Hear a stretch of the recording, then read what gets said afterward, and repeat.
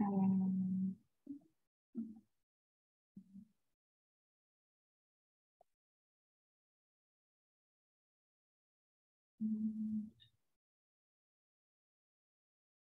do people, review causes. People now see my screen who are online?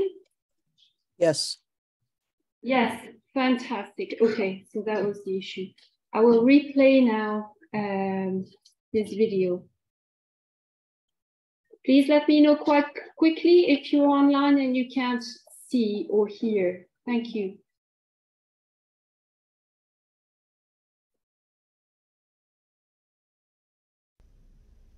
Good morning or good afternoon. I am presenting this from the United States, so it is very early morning for my time from Boston.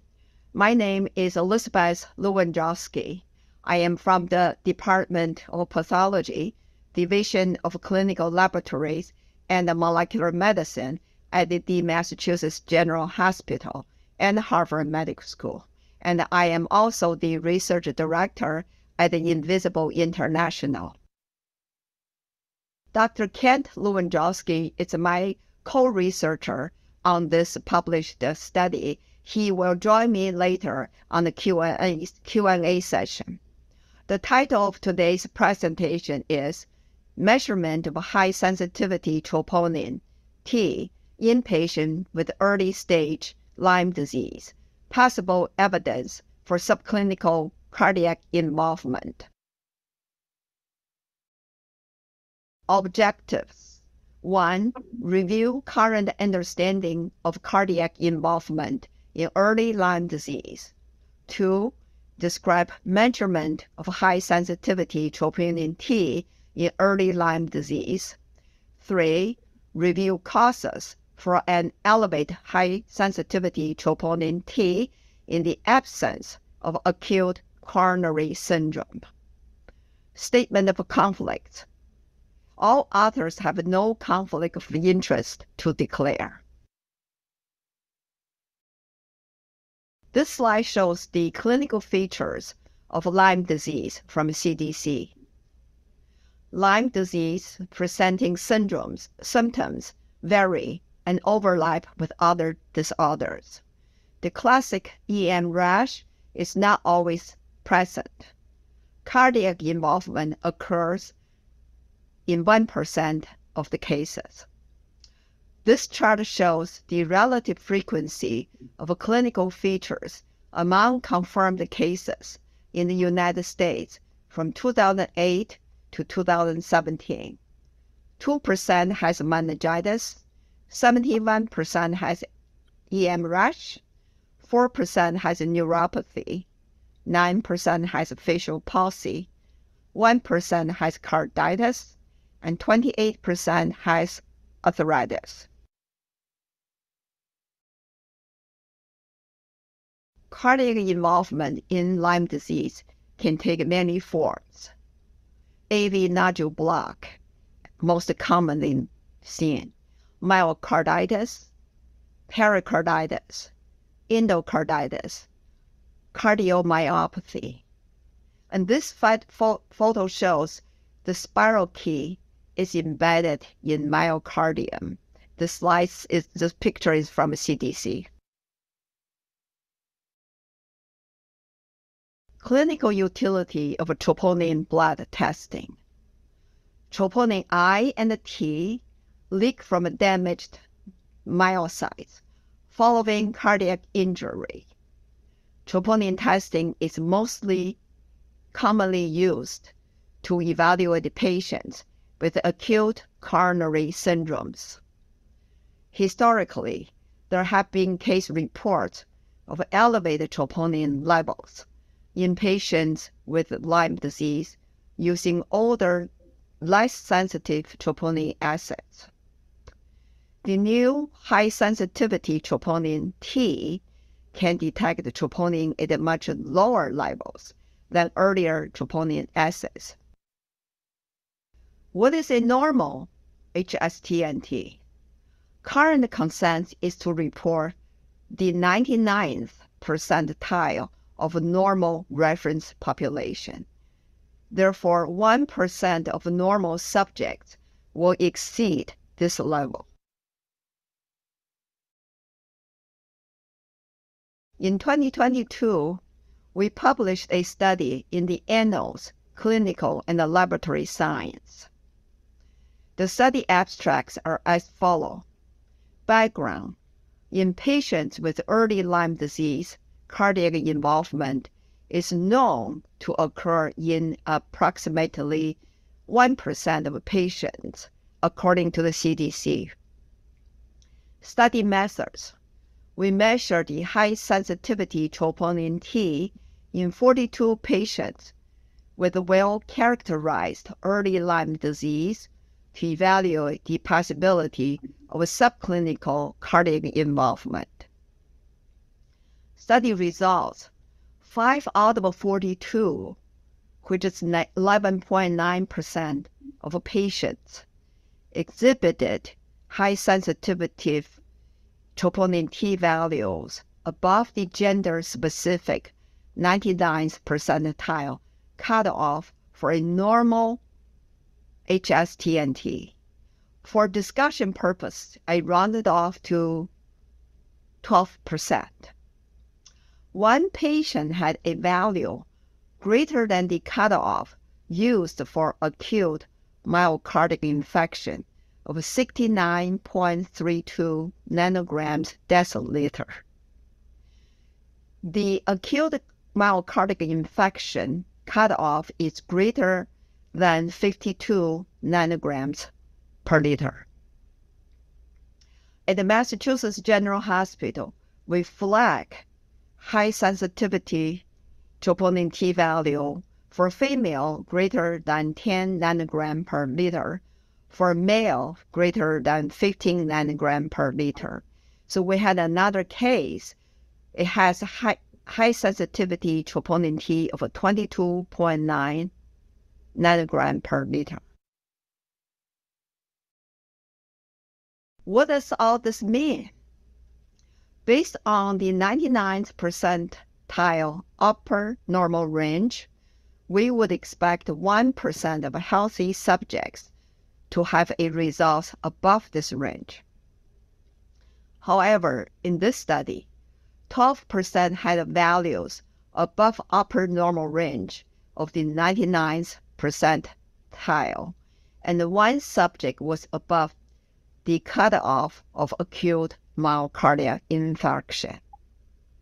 There are many causes for an elevated troponin T in the absence of an acute coronary event, including systemic inflammation. Other organ systems may also be involved in early Lyme disease. In 1996, a study was published. The 40% of early Lyme disease has an abnormal liver function test. Therefore, it is not surprising to see the heart as an organ is involved in the early Lyme disease. Examples of conditions in which troponin T may be elevated: acute coronary syndrome, myocarditis, heart failure, chronic kidney disease, acute major illness, systemic inflammatory disorders, left ventricular hypertrophy, etc. In conclusion and recap today's presentation, elevated level of high sensitivity troponin T are observed in 12% of patients with early Lyme disease in our study. There are many possible explanations for increased high sensitivity troponin T values in different types of patients in the absence of acute cardiac damage. One explanation for our findings is that an acute systemic inflammatory response may result in increased HSTNT. Nonetheless, our results raise the possibility that the subclinical cardiac involvement may be more common in early Lyme disease than previously recognized. The limitation of our study are as follows. No ECG were performed. No post-treatment samples were tested. Hence, further studies will be necessary to elucidate the significance of this finding. Thanks for attending my presentation. Thank you very much. We have a short time for one or two questions in the audience now from Zoom. Let me just find it. Okay. Any information on proportion who test positive or negative with troponin T in patients with Lyme carditis, diagnosed clinically? Do you hear me, Elizabeth? Yes, there's Kent Lewandrowski here. There isn't very much data on that. Most patients with Lyme carditis present with AV nodal block, and these other forms of cardiac involvement are less common. But no, there's very little troponin data on Lyme disease, and this is the only troponin high sensitivity data. So it's an observation that we have here. A lot more research is going to be necessary to tease out what this means. But at the moment, it's new data, preliminary evidence. So we don't want to make more out of it than is there. But in most patients with carditis, it's just AV nodal block, which doesn't cause an elevated troponin. Another question. These results, do they have any consequence with treatment?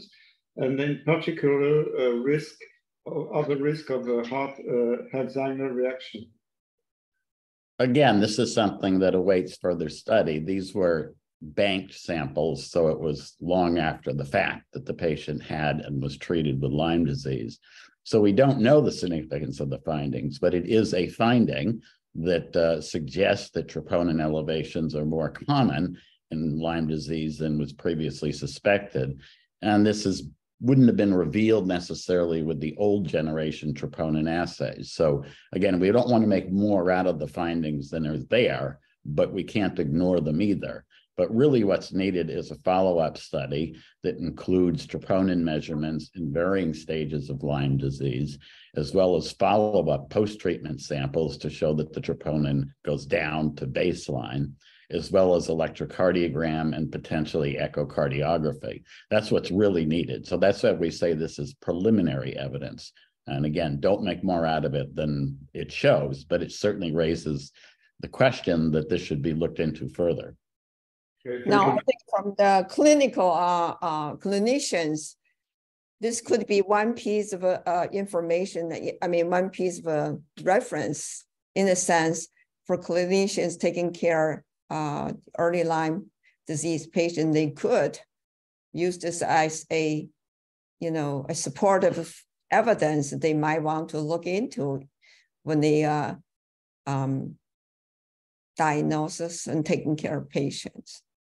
A very short question and a short answer. Can you study this with young males who had the COVID vaccine? This marker increased? Robert Johnson asking, is there some data with young males vaccinated against COVID? Could you repeat it? I couldn't hear it. You have the same kind of results for young men vaccinated against COVID. Oh, yes, now I understand what you're saying. Yes, that the COVID vaccine caused a certain percentage of cardiac involvement. I don't know that that's, the same mechanism here. That's, it won't be total conjecture to try to, relate the two. I just think our presentation here shows that there may be something there. It may be significant, but it needs further investigation with more detail than we were able to provide in this study. But my thoughts on that is if it's due to systemic inflammation, if the COVID vaccine caused some kind of inflammation response, so it's potentially you could have elevated troponin T. It would be very, very interesting if somebody has a bank of the samples could do the study. Yes, thank you. I know that some physicians, especially in Luxembourg, found high levels of D-dimers among vaccinated people. Okay, thank you very much. And then we'll move to the next presentation by Tanya Mijatovic. She's from the Red laboratory making some diagnostic tests, especially on phages, and she will speak about what we learned from testing ticks